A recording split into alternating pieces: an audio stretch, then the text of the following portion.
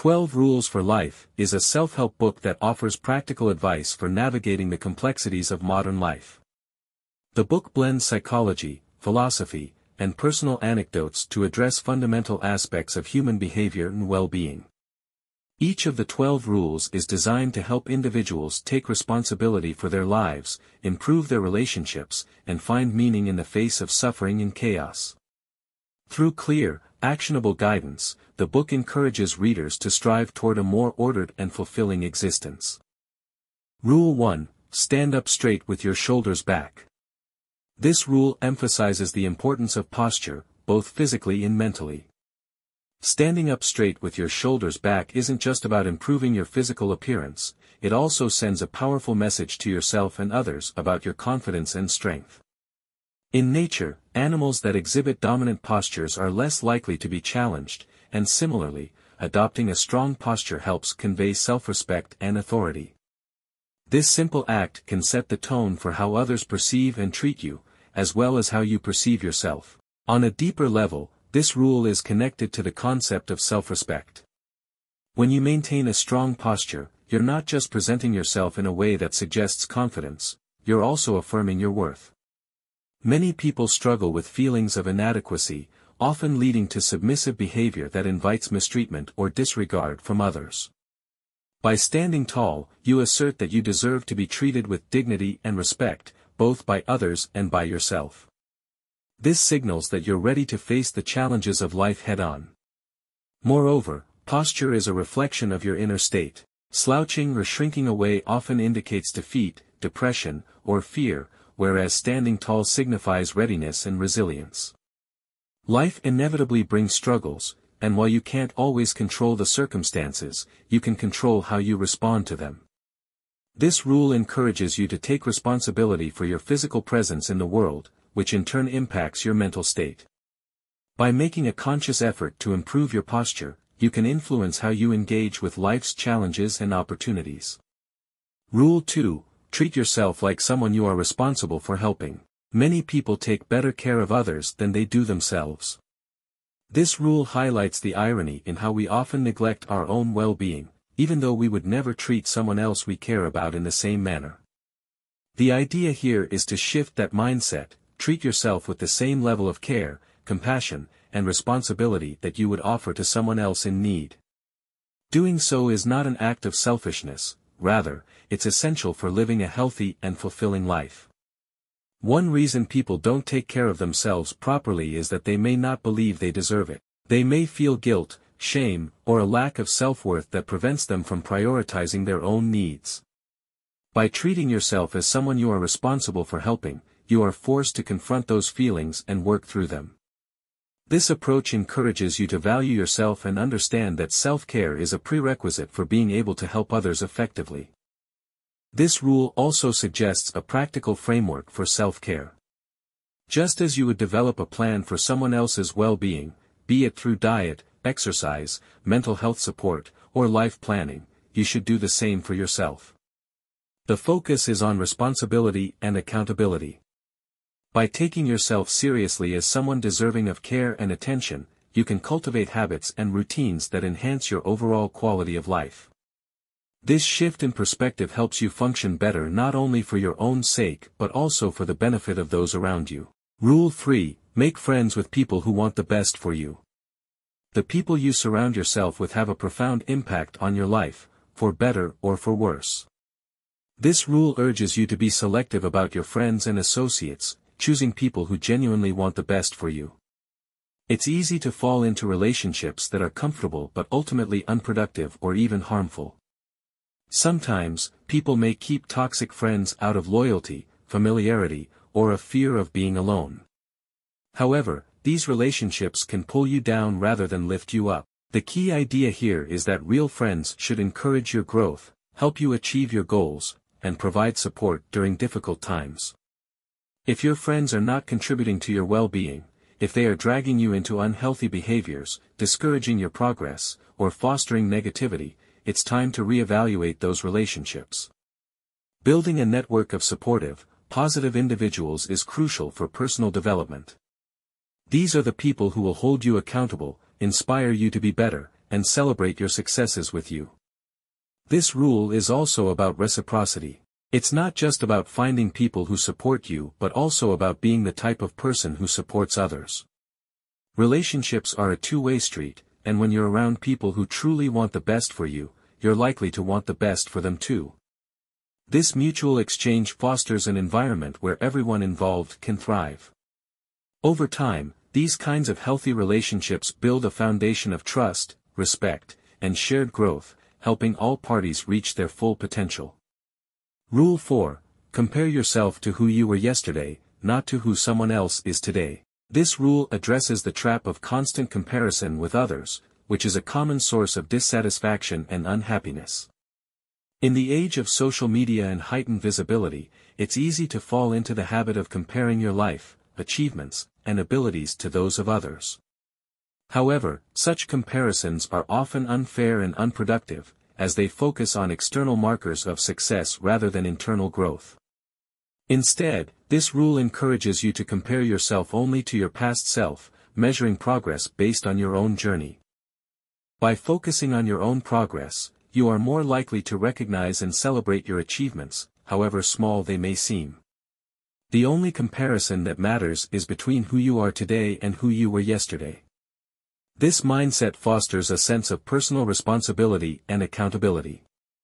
Rather than being demoralized by other successes, you can focus on your own growth, which leads to a healthier and more positive outlook on life.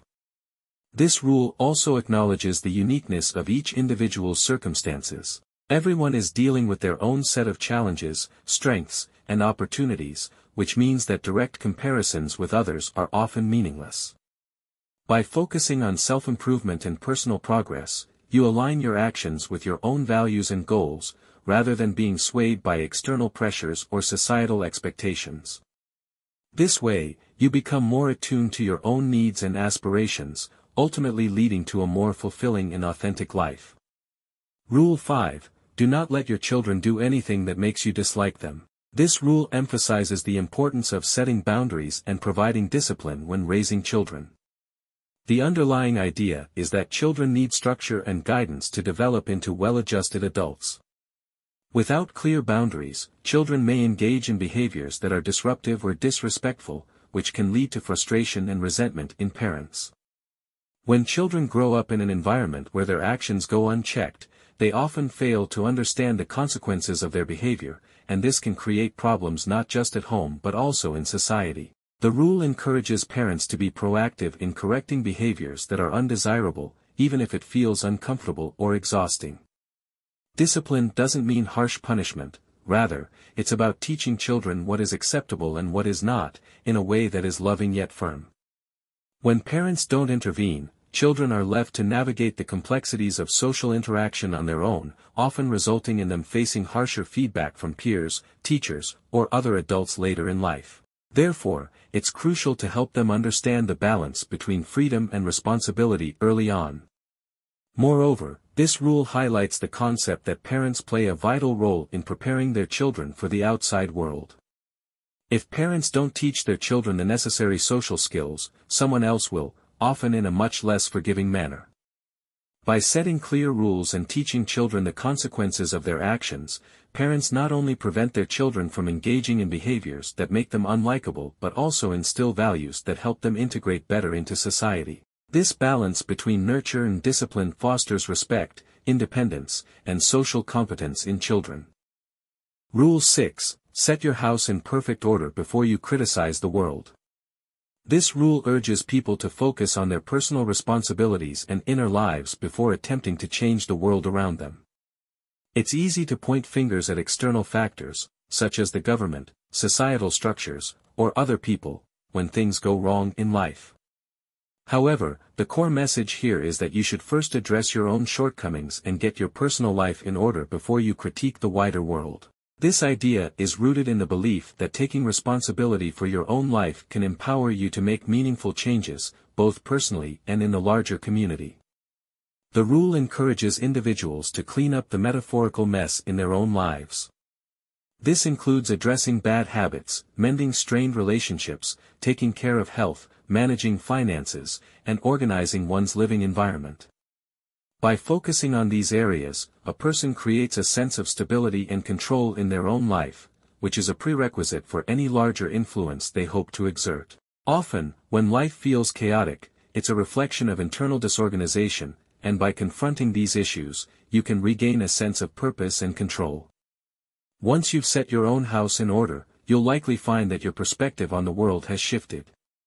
By taking responsibility for your own life, you develop the resilience and moral authority needed to critique and change the external world. Instead of feeling overwhelmed by the world's problems, you start from a place of strength and clarity, which allows you to contribute more effectively to societal improvement. This rule highlights the power of personal responsibility as the foundation for broader social change. Rule 7. Pursue what is meaningful, not what is expedient. This rule delves into the importance of seeking out meaning in life, rather than simply doing what is easy or convenient. Life is full of difficult decisions and temptations that can lead people to take the path of least resistance.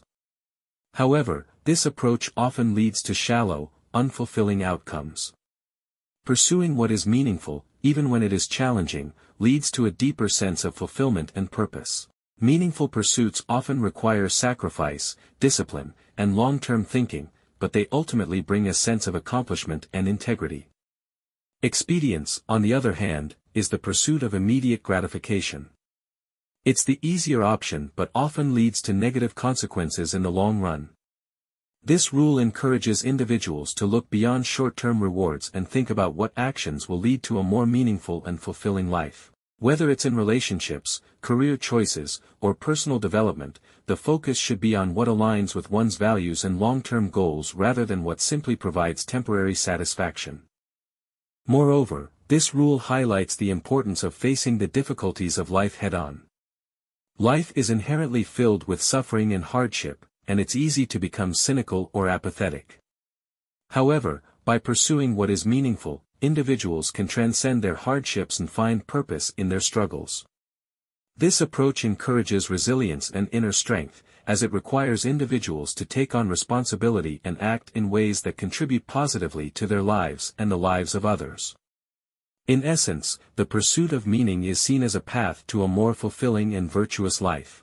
Rule 8. Tell the truth, or, at least, don't lie.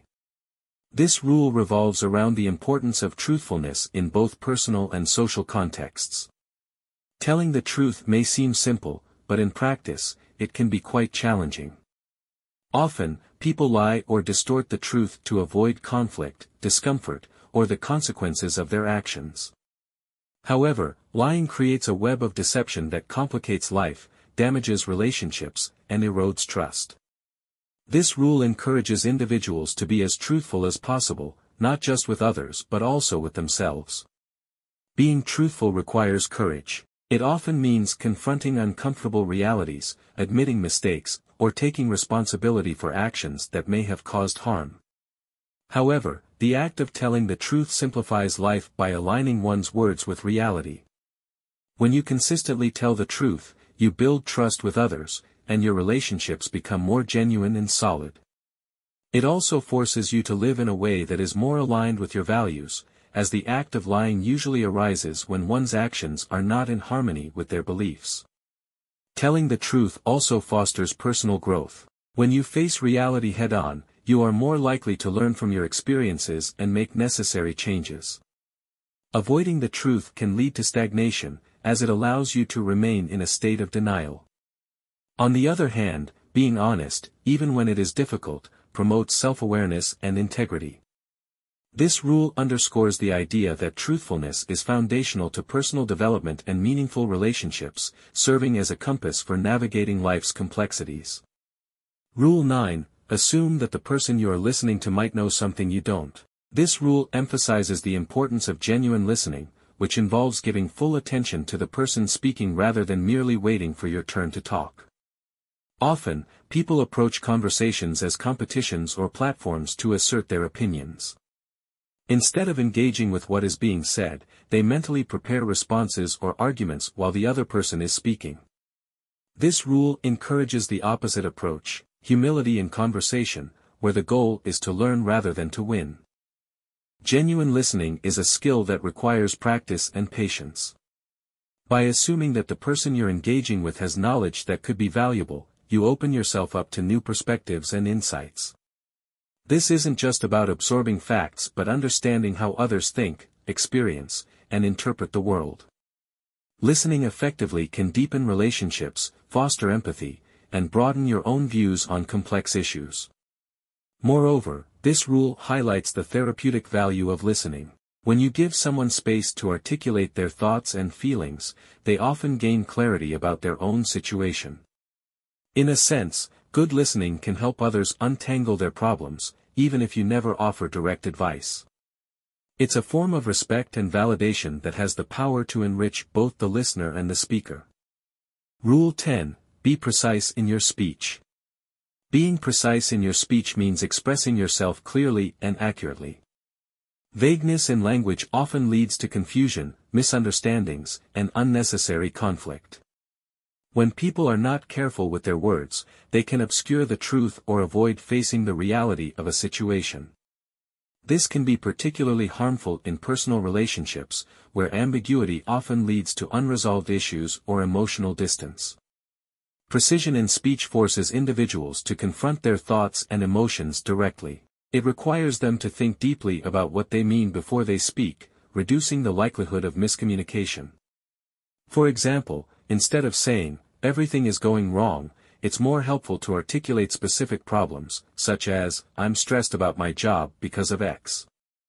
This not only helps the person expressing their concerns but also aids in finding solutions because the problem is defined more clearly. Furthermore, clear communication contributes to a more ordered life. When you articulate your goals, desires, and challenges with precision, you are better able to navigate the complexities of everyday life. Vague language often reflects vague thinking, which can result in chaos and indecision. By practicing precision in your speech, you refine your ability to deal with the world effectively and reduce unnecessary complications. Rule 11. Do not bother children when they are skateboarding. This rule addresses the idea of fostering resilience, particularly in younger people. Skateboarding is used metaphorically to represent the risks children and teenagers take as they test their limits and push boundaries. Trying to stop them from these activities can stifle their ability to learn resilience and adapt to the world's inherent challenges. Life is full of risks, and allowing young people to engage with these risks in controlled environments helps them build the confidence and skill to face more significant challenges later on. There's a balance to be struck between protecting children from harm and allowing them the freedom to experience difficulty. Shielding them too much from danger can result in individuals who are ill-equipped to handle adversity. On the other hand, letting them face manageable risks teaches them that failure is a part of learning and growth. The bruises they might get from a fall while skateboarding become valuable lessons in perseverance and self-sufficiency. This rule also speaks to the broader societal trend of overprotectiveness, where fear of injury or failure can lead to an overregulated, overly safe environment for children. While the intent behind these protections is often positive, the unintended consequence is that it limits personal development. People need the space to explore, make mistakes, and face the consequences of their actions to grow into resilient, capable adults. The world can be dangerous, but too much intervention removes the very experiences that help individuals become stronger and more adaptive. Rule 12. Pet a cat when you encounter one on the street. The final rule emphasizes the importance of finding small moments of joy and solace amidst the inevitable suffering of life. Life is filled with challenges and hardships, and it's easy to become overwhelmed by the weight of it all. This rule suggests that when you encounter something as simple as a cat on the street, take a moment to appreciate it. These brief moments of beauty or peace can provide comfort and perspective in difficult times. This idea extends beyond just petting cats. It's about recognizing that even when life is tough, there are still small, fleeting experiences that can provide relief. These moments don't solve the larger problems you face, but they remind you that there is still good in the world. They offer a way to temporarily step out of the chaos and gain a sense of calm. These small acts of appreciation help balance the suffering, preventing it from becoming all-consuming.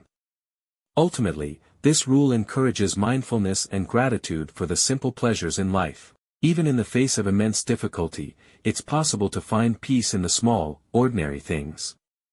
This perspective doesn't deny the reality of suffering but suggests that by paying attention to the world around you, you can still find reasons to feel connected and uplifted.